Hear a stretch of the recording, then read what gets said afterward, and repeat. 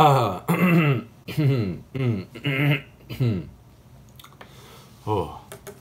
so I did not watch Making a Murderer again. I've watched it 4 times now only. Today we're gonna break down another video.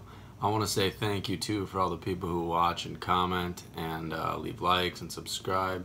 It's a weird, cool little community of Making a Murderer people, and I'm gonna continue making these Making a Murderer videos. 2 more that I know I'm gonna do will be relating to more of Kathleen Zellner, his current attorney, and then 1 more probably with Sheriff Colburn.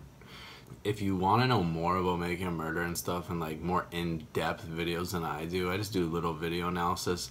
Erekose is a good one, and the other one I watch sometimes is Shaun Atwood. Those are 2 channels you should definitely check out if you like Making a Murder and you've been sucked to the rabbit hole like me. I think it's really easy to get sucked in a rabbit hole like this, just because once you start seeing things line up and you're just like, what? It's hard not to just get consumed by it if things like this interest you, obviously. I'm surprised how many people actually are like into this and like comment and participate. It's kind of cool. So like I said, I'll continue making them as long as people are watching it, and I do appreciate the likes and subscribes. So today's video is going to be an analysis of Pamela Sturm. But I just don't believe her. Sturm, something like that. And she was the lady who testified and actually found the RAV4 at Avery's salvage yard. I'm videotaping this for scientific research. This shit'll be on the Discovery Channel.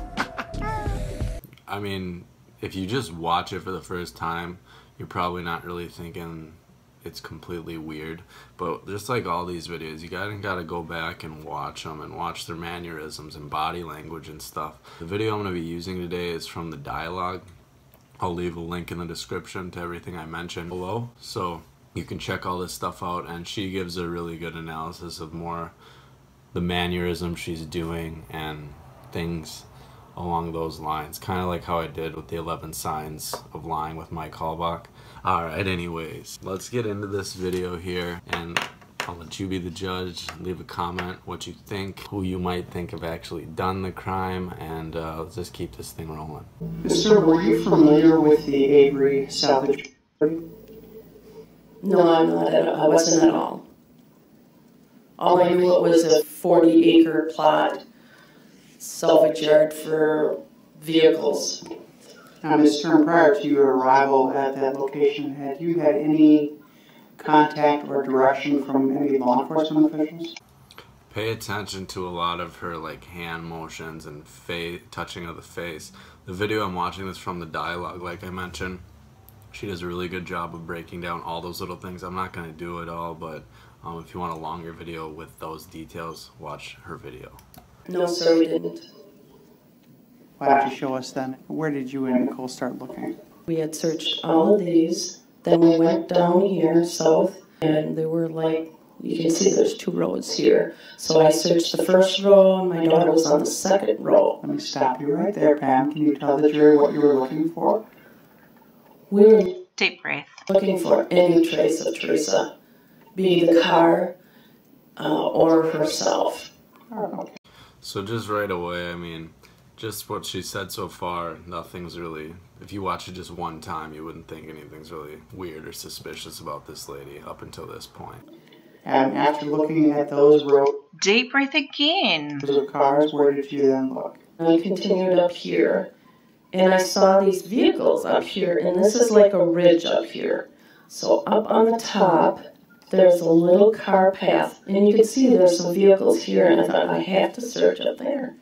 I have to search. Yet she went straight to the back, up here. Interesting. And she didn't bother looking at all these other cars here. Each and every one.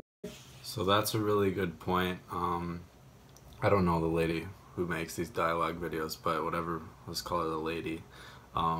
It's a good point. If you look at how big that frickin' map is, and she just did that one little row and then went up into the little area when there's like thousands of cars, it looks like there. Kind of weird. Yeah. So I went up there, and I went through like 3 cars, and I came upon this car that had all these branches on the top of it, leaning against it, and there was a old hood of a car leaning up against it, and it was kind of bluish green.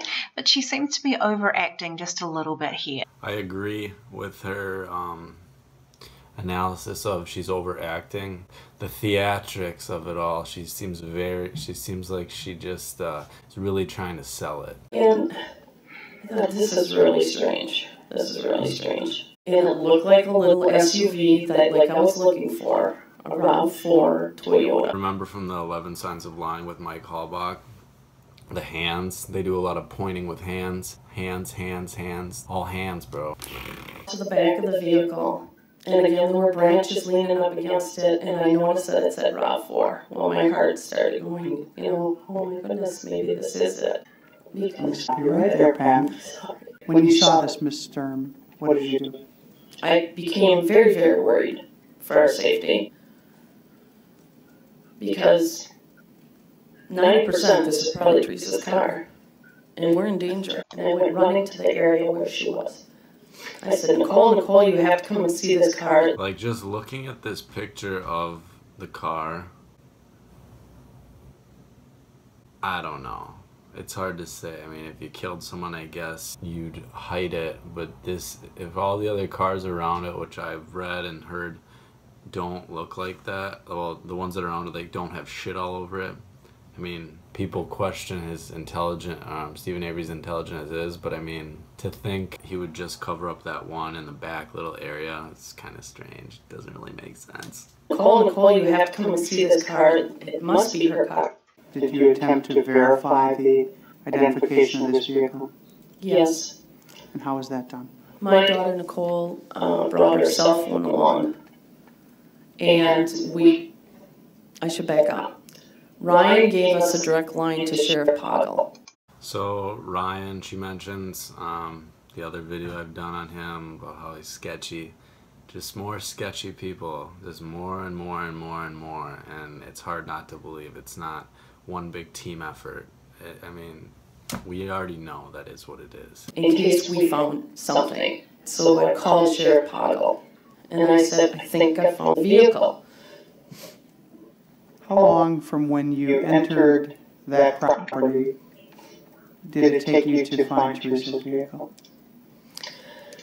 I believe we entered at 10 to 10, and by 10:20 to 10:25 we had found the vehicle. I can just tell this lady, she was like so proud of finding it more for herself than what they were actually looking for. Now that might be kind of a crazy and mean thing to assume of someone, but I just do not buy anything this lady's saying.